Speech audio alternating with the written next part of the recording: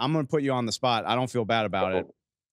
Your Mount Rushmore of LSU players, like your Players in general? Yeah. We'll leave the coaches and stuff out for the purposes of this. I'm just curious, from one of the best to do it, the original 7, what would your 4 guys be? My 4 guys would be Tyrann Matthews, just what he was able to do as a defensive player, a guy who never touched the ball, but he had more touchdowns than some of the running backs or the receivers that he played with in that season. It's 4. So I go with another one, Joe Burrow. Got to put Joe Shiesty on there, man. Of course. Yeah, the things that he was able to do in that 19 season. 19, yeah. Yeah, 2019 season, 60 touchdowns, 5,000 plus yards passing, 3 receivers over 1,000 yards, if I'm not mistaken. Just a remarkable year that I don't see a quarterback resembling in a very, very long time. Number 3, I will have to go with myself. I put myself on Mount Rushmore. Like you said, the original number 7, although it came from Ali Highsmith, who's from Miami Central. That's right. That's right. Asked for it before he left because he ended up leaving his senior year. So yeah, the original number 7, who actually put number 7 on the map, far as LSU passing it on to playmakers or whoever they feel who was the best player in their on their football team. And also, I was one of 3 players to win the Jim Thorpe and the Bednarik in the same year. Number 1, I know a lot of people don't know him, but he is the pioneer of LSU football. You're gonna need YouTube to pull up his highlights. But Billy Cannon, the first Heisman Trophy winner in 1959, if I'm not mistaken. Just what he was able to do to put LSU football on the map. Just that remarkable punt return that he had in his Heisman campaign year. I think it was like 89 yards or something like that. 89-yard punt return against Ole Miss.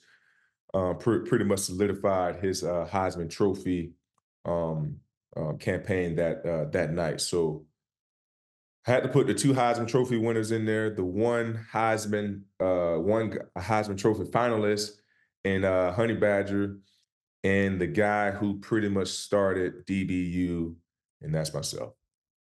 It's a damn near perfect list. I mean, you could make a case for Glenn Dorsey if you wanted to. Yep. Mm-hmm. I mean, we got to mention the newest one, Jaden, of course. Yep.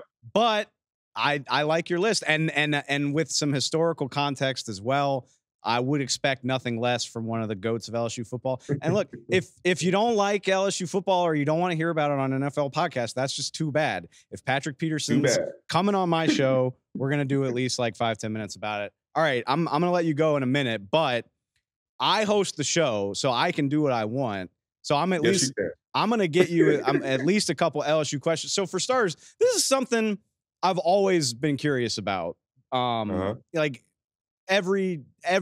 so many players in the NFL went to big time college football programs. Everybody went to school. Everybody, I get it. But you are one of those guys. You always seem to ride for LSU. I mean, you very generously donated to the athletic facilities. And there are plenty of guys that are like, yeah, that's where I went to school, but big whoop. But like you, I mean, you ride for LSU in a way that not a lot, maybe not a lot of guys, but not everybody does. And I'm just curious, what was it about your experience at LSU that it made that big of an impact on you? Man, LSU put me on a platform that I always wanted to be on to showcase my talent. LSU gave me an opportunity to be a trendsetter, which was to be their first Jim Thorpe winner. LSU also gave me the opportunity to meet my beautiful wife that's going on now 12 years. And we had the opportunity to, grow our family, having 2 beautiful daughters. The culture there my experience, the coaching staff, the competitive edge that we had to go through each and every day, as far as the football team, my teammates, because I tell guys this all the time. Coming from Florida, you think, well, I don't think we are the cream of the crop when it comes to athletes. Being superior athletes. And when I got to Louisiana, I was like, man, these dudes are just like us. Like, how come I've never heard about Louisiana football before? So then when I got there, I saw dudes that's hungry, just like me, just as athletic as me, just as fast as me. I felt like I fit right in. I was right at home. And from day one, those guys really took me in as their own. So naming all of those things that LSU provided for me, my experience, having the teammates that I had the opportunity to play with, the friendships that I had the opportunity to grow, it's gonna last me a lifetime. And that's something I'll never ever forget. And that's why I'm so down for LSU, because without them, I don't know where Patrick Peterson would be. They gave me an opportunity to showcase my talents. They gave me an opportunity to really kickstart my life. And look where we are now. So whatever I can do to give back, to not only help the college. I wish I was in school when these NIL deals was out, but that's another story.